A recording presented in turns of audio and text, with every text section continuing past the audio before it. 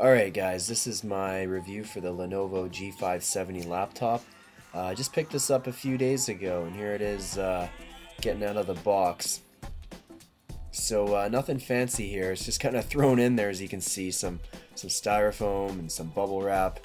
Not the greatest pack job, but you know, this is a budget laptop. This is something that's, you know, cheap and dirty. So there's the 6-cell lithium-ion battery and the wall adapter. Wall adapter is pretty compact, you know, but you still need this power cord.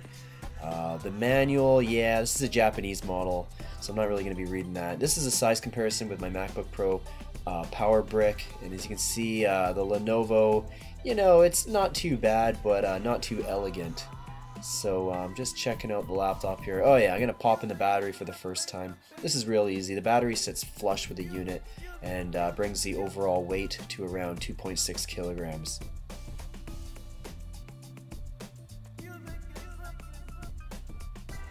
So I'll just plug in the power here and fire it up. Oh yeah, okay, here's some ports. Headphone jacks, DVD slot drive, and a USB port. On the front you got the Wi-Fi switch, a row of LED lights, God knows what they mean, and you have, what is this, a memory card slot. So on the left side you have the hole for the lock, VGA out, LAN, HDMI out, USB plus eSATA, and then USB. All the USB ports are 2.0. So you can see the hinge is actually pretty strong on this sucker. It might loosen up over time, who knows.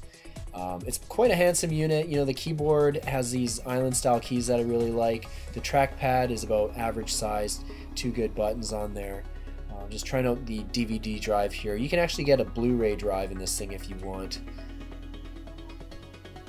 So the trackpad has a nice sort of textured surface. Your finger won't stick to it.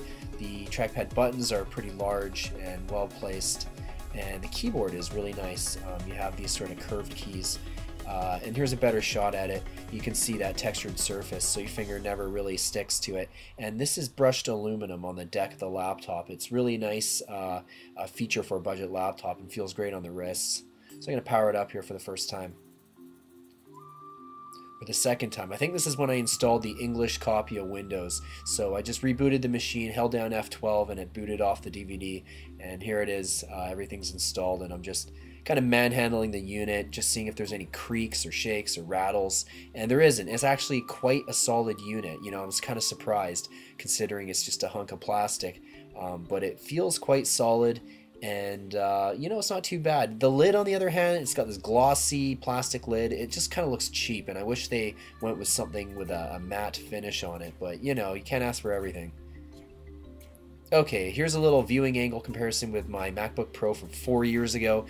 The display just isn't very good on this budget laptop. The Lenovo, you can see the angles just aren't too great. And here's the light diffusion from my overhead light. You can see it just reflects it back into your face because it's a glossy screen, whereas the matte display on the MacBook Pro diffuses it much better.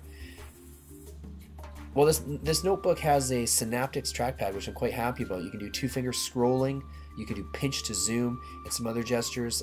Unfortunately, the trackpad isn't that large, so using these advanced gestures is a little bit constrained. You know, as I mentioned before, it's quite a handsome unit when you look at it with the lid open.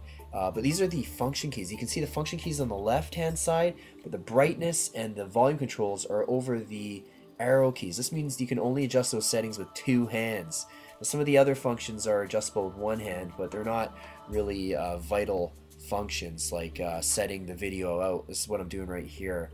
I'm just going to test out the HDMI out. And you can see right now it works just fine if you're going to use this for an HTPC. It's really, you just plug and play. So here's a video stress test. This is a little clip, HD 1080p, and it spikes up to 42 megabits per second. So this is really stressing the video capabilities, and of course the Core i5 Sandy Bridge handles it no problem as long as you have the right codecs. I noticed that Video LAN player couldn't play this clip smoothly, but Media Player Classic did a job just fine for it. So here's a little gaming stress test, and this is, let me see, Battlefield Bad Company 2. So this is a fairly modern game. I got it on native resolution lowest settings possible, and unfortunately it's just not really playable. I know it looks kind of okay on this video, but it's choppy. As soon as the effects go, here I am in a multiplayer game, as soon as the guns start firing and the particle effects and the dust, the frame rate takes a hit and you can't play competitively online. So maybe you can play single player, but this game was meant for online play, of course, and I just found it unplayable. My Xbox 360 version looked much better as well, much smoother, all that. So this is going to sort of wrap up my review. As you can see, the unit has this minimalist, kind of understated look, and it's much nicer than the other budget 15-inch notebooks that I looked at. Now, things that I liked about this laptop, I like the fact that it's pretty powerful. It has a Sandy Bridge Core i5 processor, so it's going to handle everything I want to do as long as it doesn't involve heavy gaming. What I also really liked was the keyboard and the Synaptics trackpad, although I wish the trackpad was a little bit bigger. What I really didn't like about this laptop was the poor display. It's LED backlit, but the viewing angles are pretty atrocious, the contrast is not very good, and the brightness is also pretty poor. But it is par for the course for a budget 15-inch notebook. So that's my review of the Lenovo G570 notebook. I hope you enjoyed it, and visit my site eyeball.com if you have a chance.